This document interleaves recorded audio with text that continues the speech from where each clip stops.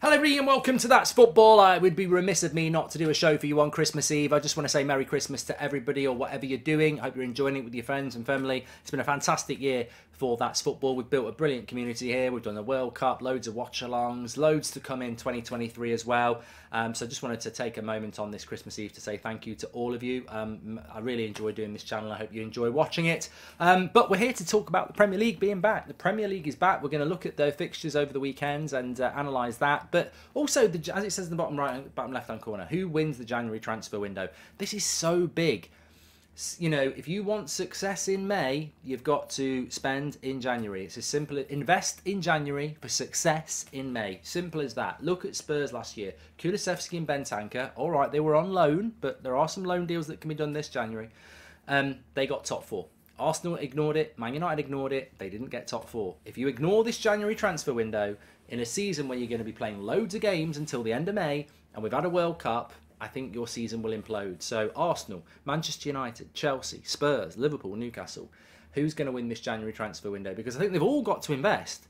And if you don't, and you gamble that you're going to be okay, I don't think it's going to work out. I think there's going to be a lot of injuries and a lot of tired players in the latter half of this season, and that is where you need fresh impetus in there. So we'll have a look at that in a minute as well. But let's have a look at the weekend fixtures because, you know, getting back into it might not be as easy as you thought. So Brentford play Spurs at 12:30 on Saturday, on Boxing Day. Crystal Palace play Fulham, Everton play Wolves, Leicester play Newcastle, Southampton play Brighton, Villa play Liverpool and Arsenal play West Ham.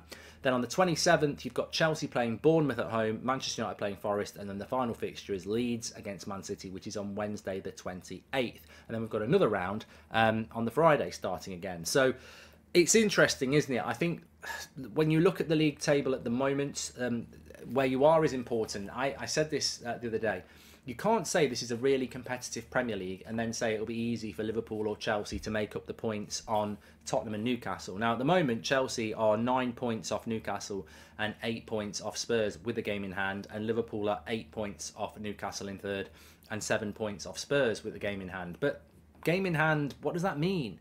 It means you've got a game in hand, but I think at the moment, points on the table is important because I look at that Premier League table and I think, well, you know, 7 points is quite significant to make up. I mean, where are your points coming from? I mean, even Wolves at the bottom have got a new manager now. Southampton, all right, you'd probably fancy that. Forest, you'd fancy beating them. And then you're into Everton's and West Ham's and Leeds and Bournemouth's and Leicester's.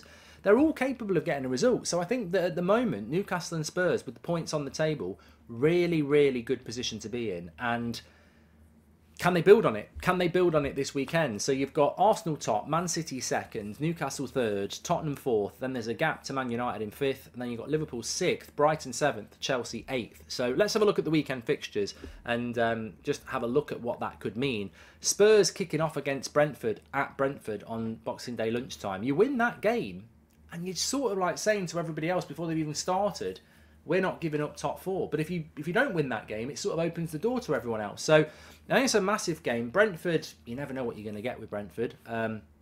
Certainly didn't have loads of players in the World Cup, did they? So, but that might not be a good thing. I watched United play in the Carabao Cup the other night against Burnley, and in our team, the players that looked rusty were the players that didn't go to the World Cup because they've obviously had a bit of a break. Players who went to the World Cup look sharp, so maybe that'll be a positive for Spurs, and I'm going to go with the Spurs win 2-1. Crystal Palace against Fulham. Look, these are teams that are around that sort of mid-table area. 3 o'clock kickoff on Boxing Day, 1-1 for me. Everton Wolves, right down near the bottom. Wolves are bottom, Everton sort of down there. So hard to predict who's going to get relegated this year, really hard. My prediction at the moment is probably Bournemouth, Wolves and Forest, but Southampton could be down there.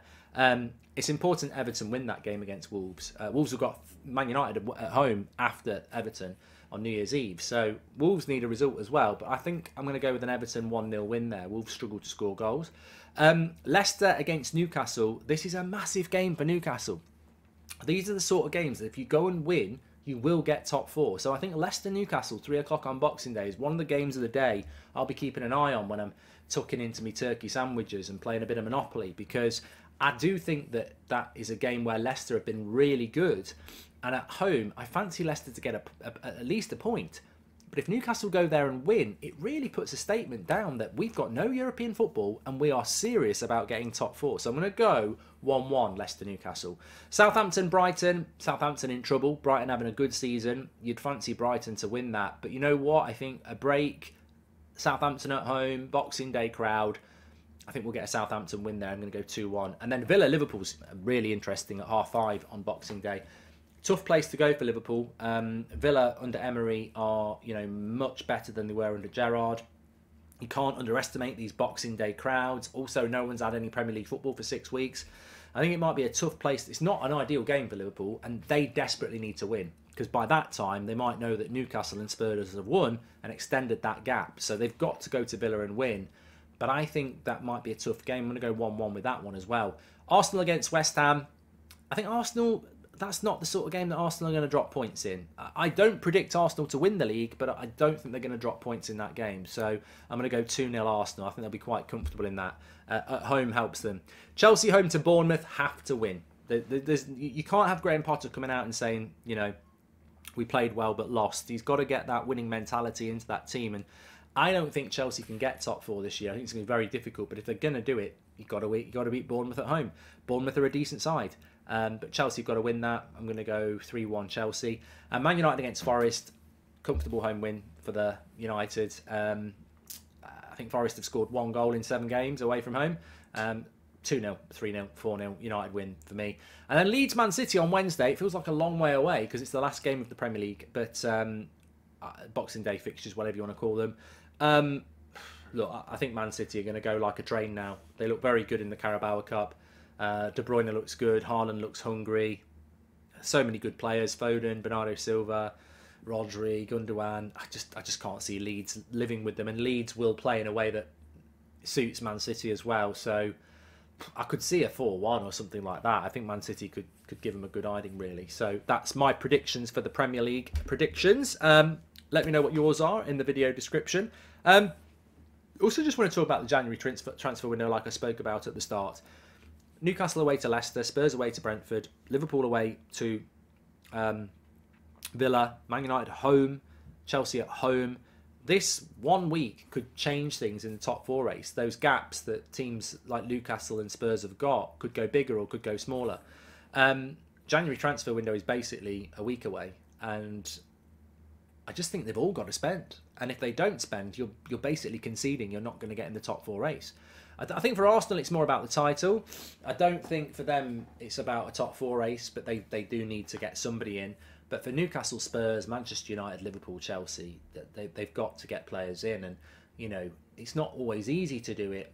But if you don't do it, I guarantee I'll be very, very surprised if I'm wrong on this. I really do think we're going to be in a situation whereby teams are in trouble in March when players who went to the World Cup are knackered, people are out of form, injuries, and ultimately the team that gets the least injuries does well. So be interested to see how it works, but I'm very interested to see this weekend. I'm looking forward to it. In relation to watch-alongs, somebody said, are you doing any watch-alongs over the Christmas period? Well, I don't like to do anything on Boxing Day unless it's Manchester United, so that stops that. I will be doing Man United against Forest on the 27th at 8 o'clock, and I'll probably do Leeds Man City on Wednesday the 28th. Yeah, I probably will do that. And yeah, it's difficult over the festive period. I'll be watching a lot of football, but won't necessarily be doing many watch-alongs. But there'll be loads more in the new year, so make sure you smash a like and subscribe. And we'll see how these Premier League predictions go, because I want to start tracking them and see how I'm doing. Thanks everyone for watching. Have a fantastic Christmas. A big shout out for you all this year, and take care.